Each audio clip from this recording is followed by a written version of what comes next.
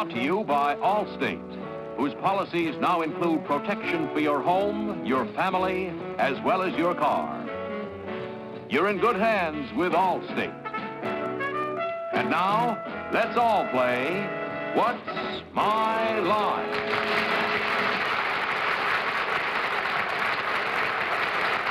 And now let's meet our award-winning panel of What's My Line. First, the delightful star of stage and television, Miss Arlene Francis.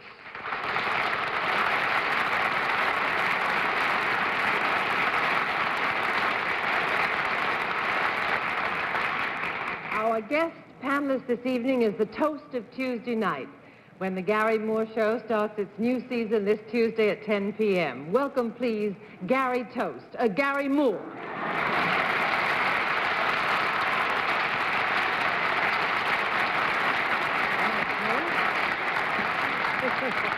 Thank you, Arlene. And here from this theater, which is just around the corner from Broadway, we present the young lady who so brilliantly, 5 days a week, has a column called On Broadway, Miss Dorothy Kilgallen.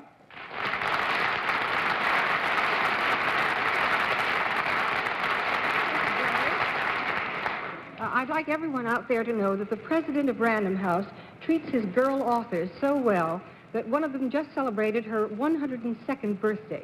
Her name is Grandma Moses. His is Bennett Cerf.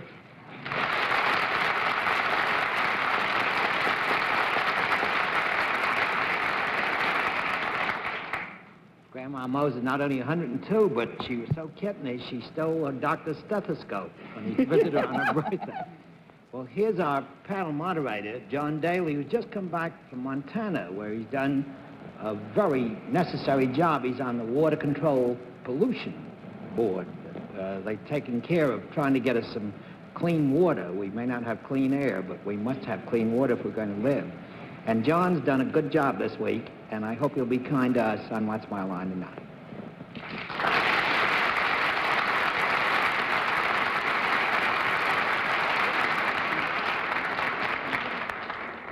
I have been out in Montana all week on this problem of clean water, and I must say that it's very heartening to go out into the Northwest where we talk to people from Montana and Oregon and Washington and Idaho, and to find how many elements of the community are concerned about our problems in clean water. I think if we could get all of the rest of the nation as interested in the problem as they are out there, we'll lick the problem pretty soon. But that's a serious subject, and we have some fun ahead of us, I hope, with Garry Moore on the panel. I'm sure we have some fun ahead of us.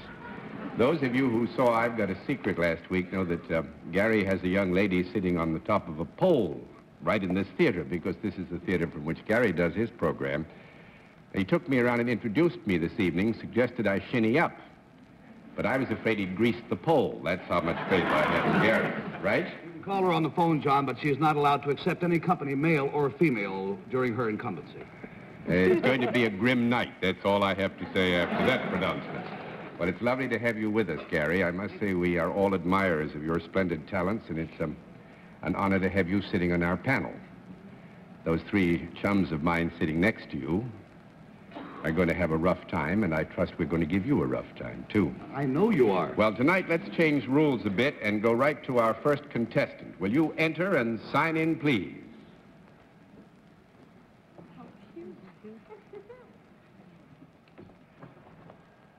Mabel Tom, is that right?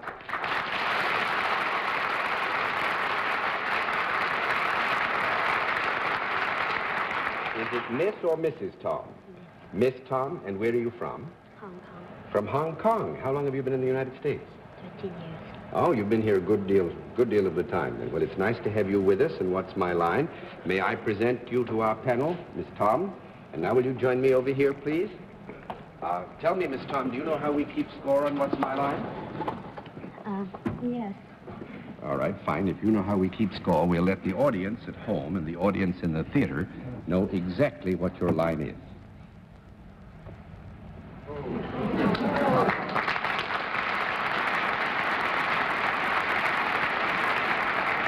All right, panel, we can tell you that Miss Tom is salaried and deals in a service, and we'll begin the general questioning with Bennett Cerf. Miss Tom, I'm going to guess wrong this time, I'm sure. But do you work for a profit-making organization? Pardon me? Do you work for Do a you profit perform your making? service for a corporation that makes a profit? Yes. You do? Have you anything whatever to do with the world of entertainment? No. No, not specifically. That's 1 down and 9 to go, Miss Francis. Is your service a service that those of us that are on the panel might enjoy, Miss Tom? Could be. Would we come to you for your service? Yes. We would deal directly with you? Yes. Do you work indoors? Yes. Do you work in a place that many people come? Yes. Yes. Is it a place that one would come to at special hours? No. No, that's 2 down and 8 to go, Mr. Moore. I may say I feel a close kinship because my first name is Tom. I'm proud to be related. I have an uncle, Tom. Flattery will get you nothing, Garry. All right, now this service you say that people come to you for, do you render the service to an individual one at a time as opposed to rendering the service for a large group at the same time? Before you answer that, let's us have a small conference. That was pretty inevitable, wasn't it?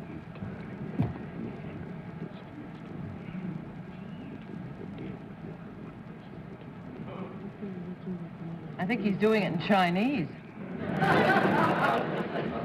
Taking a long time.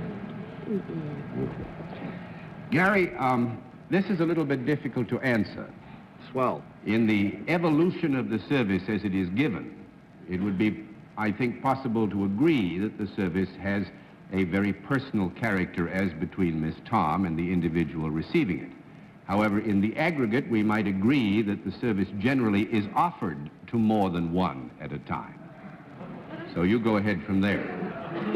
Offered to more than one at a time. Well, if there are more than one persons are involved, personal contact must be ruled out. Am I correct?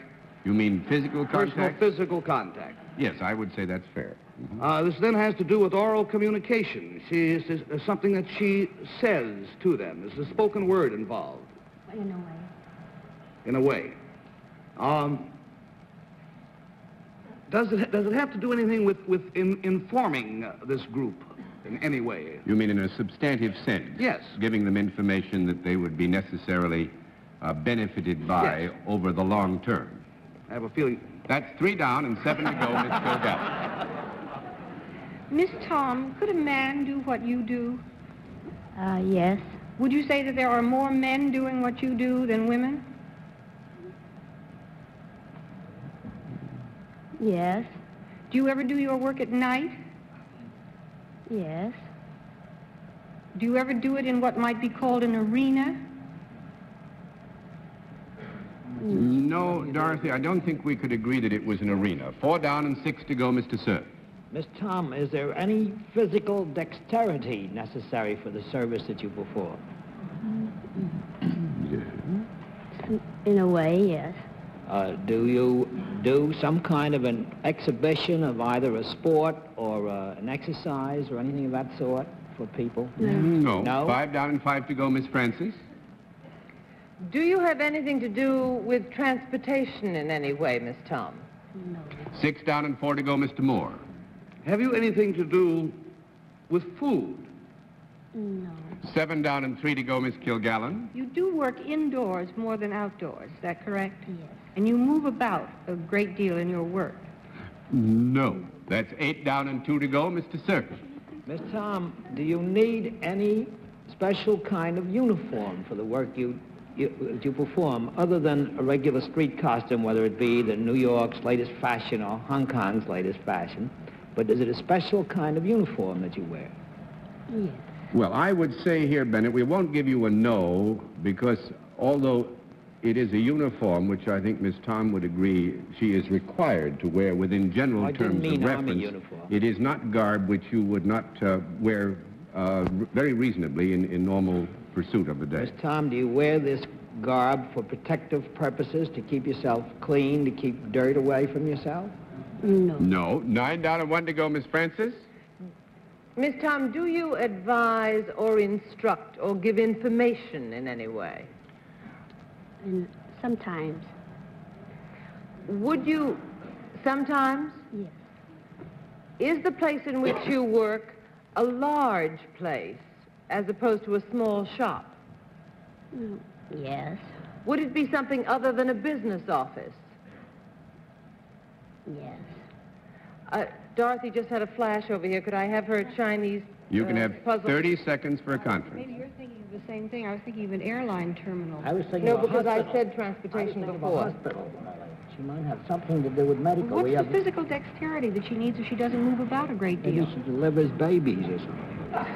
Maybe it's something with her hands, then. My weenie is no good. Do you use your hands in your work, Miss Tom? Yes. Do you lay them on anything or anybody in your work? At times. Do you lay them on somebody rather than something? Oh, you lay them on something. 10 down and no more to go. Well, I told you it was going to be a rough night, panel. Miss Tom is a blackjack dealer in the Palace Club in Reno and has been for the last 5 years.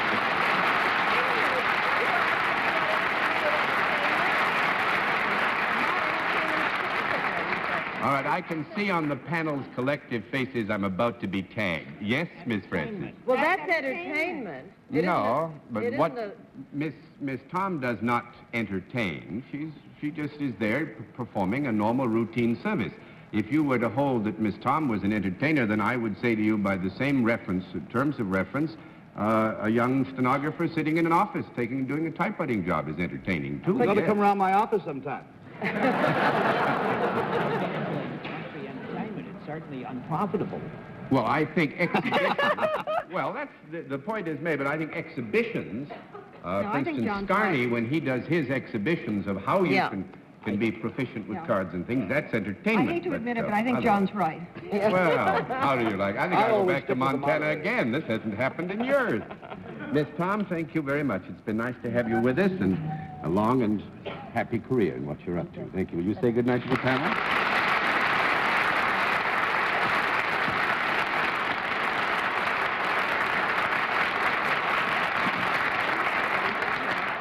I would like to add here, actually, I don't know anything about this particular area, but Bennett is very proficient in it, and blackjack is very much like 21 or 21 when you play it at home. It's good fun, actually, isn't it, Bennett? It is entertaining. Yes, indeed. If you wish. Well, now let's see what we can do with the second challenger. Will you enter and sign in, please?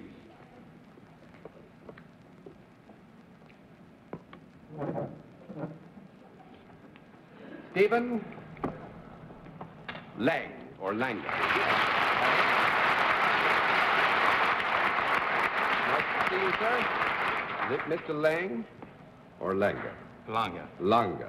And I wanted to get it right, you know. So Lang is pronunciation. Lang would be Lang, the anglicization of Langer. That's right. Are you from Scandinavia? Well, no, I am German descent. German descent. Well, it's nice to have you with us, sir. Where are you from? Washington, D.C. Washington, D.C. Well, may I present you to our panel, Mr. Langer. Will you join me over here, sir? Do you know how we keep score? Yes, I do. Fine, then let's let the audience in the theater and the audience at home know exactly what your line is.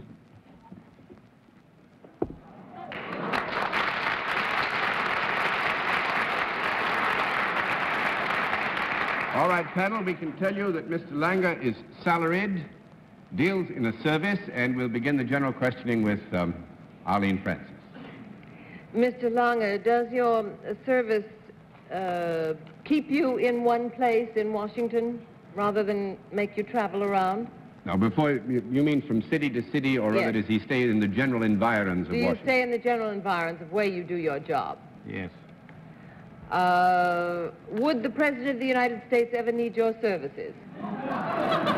He might.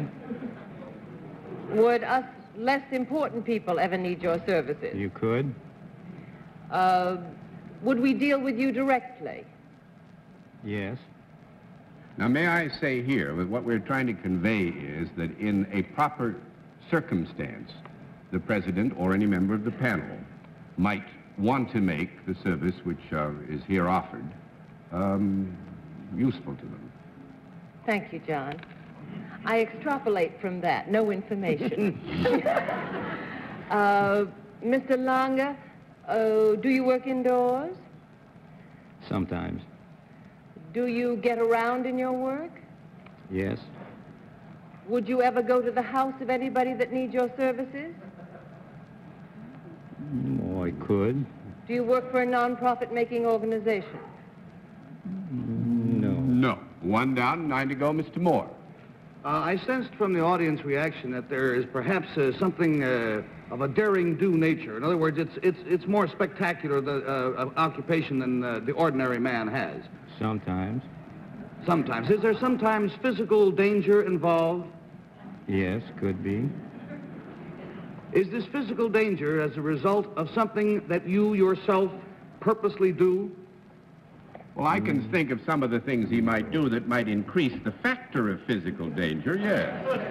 Well, is the factor of physical danger ever increased by the actions of another person? Could. But I don't think this is, I think this is true, Garry, but I don't think as a line of questioning it will necessarily lead to any really fruitful conclusions.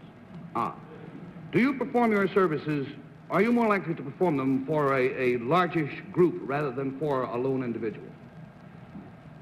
No, not necessarily.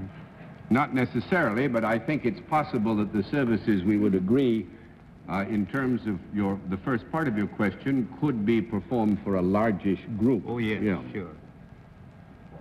Do people do people come in groups to watch this? Sometimes. Not as a rule. Yeah, and I would say here, Garry, in the interests of the rest of the panel, I'm going to give you a no, because they would not come with any predetermined desire to watch. So that's 2 down and 8 to go, Miss Kilgallen. Mr. Lange, do you need any special training for your work? Yes. Do you use your hands in your work? Yes. Are you involved with any type of vehicle? No. 3 down and 7 to go, Mr. Cerf. Mr. Lange, we did determine that you worked for a profit-making organization, did we not? Yes. And that you are sometimes outdoors and sometimes indoors. Yes. Could you possibly perform your service either on the water or in the air? Well, not likely. No, I don't think so, In extreme cases. It would have to be so extreme, Bennett, I think you let us rule it out. 4 down and 6 to go, Miss Francis. Mr. Lange, is there anything about your work that people might come and praise you for what you have accomplished, compliment you? Sometimes. Does it have anything whatsoever to do with the culinary arts? No? No. 5 down and 5 to go, Mr. Moore. But there is a tool of some nature which you use to perform your services. As a rule. Not always. Could this tool even vaguely be described as a weapon? No. No. 6 down and 4 to go, Miss Kilgallen. I'm going to give you 1 more minute. Do you use this tool on something rather than someone? No. You use it on someone. Take it from there. No, wait a minute. Let's stop here for a second. Hey, this is rough. You've been answering questions about it, too.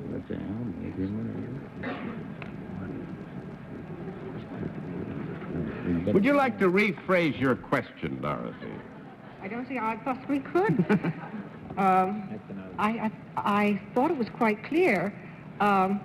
If you use a tool in your work, and I think we established that through Garry, do you use it on something inanimate rather than on something animate? No. That's fine. Thank you very much, Miss Kilgallen. 7 down and 3 to go, Mr. Cerf. Mr. Lange, is your work in any way connected with money or finance? Whose No. isn't? No. 8 down and 2 to go, Miss Francis. Mr. Lange, do you deal only with humans and not in any way with animals? I think it's vice versa. No. 9 down and 1 to go, I Mr. should have Moore. answered the other way. Yes, so thanks a million. Doesn't have to do with animals.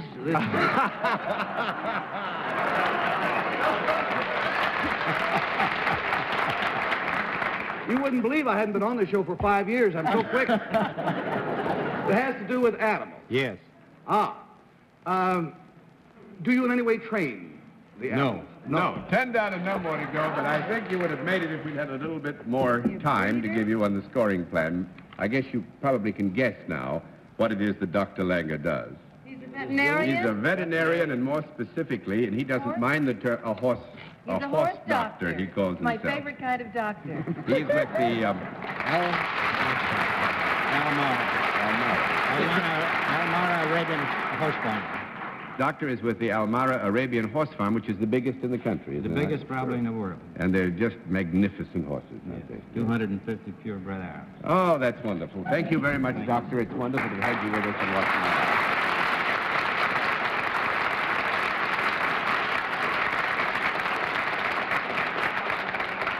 And we'll meet tonight's mystery guest. Now we come to the special feature of our program, the appearance of our mystery challenger, for which the panel is always blindfolded. Blindfolds in place, panel? Good. Will you enter mystery challenger and sign in, please?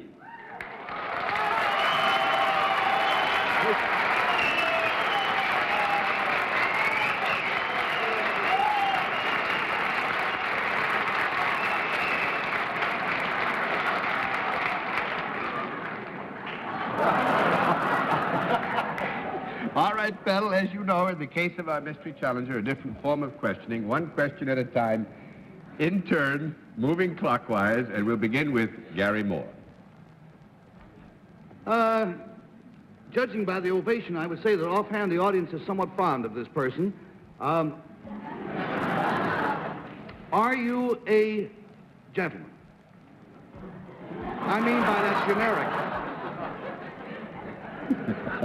I think the answer is yes to that. Miss Kilgallen? Why doesn't the guest answer himself? Would you say yes? No? Said no, he wouldn't say yes. Let's try the next question. Miss Kilgallen? Do you weigh more than 150 pounds? Yes. Mr. Cerf? Do you come from a foreign country? Often. Miss Francis? That's ducking a question. Are you a television personality? Yes. Mr. Moore? Seen on a Je ne comprends pas. On a regularly scheduled series? No. No. 1 down and 9 to go, Miss Kilgallen? Are you also a playwright?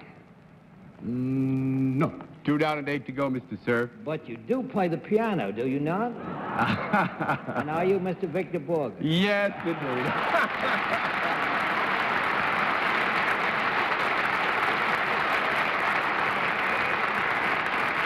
It is indeed. Victor, next Wednesday evening on CBS from 9 to 10 p.m. is going to do one of those incomparable special programs which only Victor Borge can do, this magnificent talent. And you go ahead and be embarrassed. I'll talk.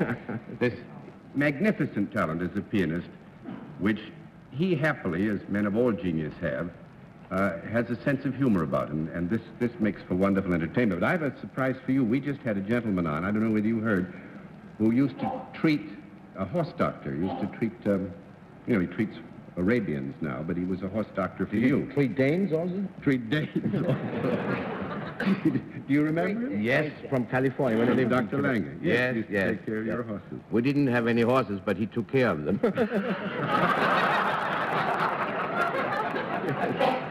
Oh, Victor, it's wonderful to see Some you horse again. flies. Horse flies. Yes. Saddle any of them? No, he just took care of them. Just took care of the horse flies. They still with you? One only. Only one. The rest is gone. I'm silly to try this because he'll take my ears off and give them back to me if I try badinage with you.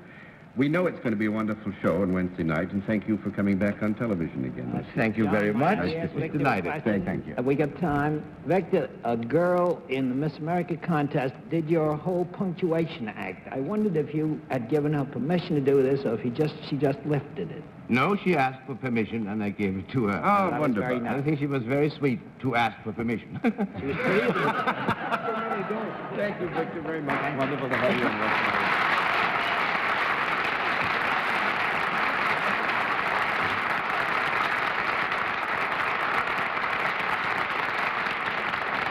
Well, panel, you've had a rather rough time of it tonight so far.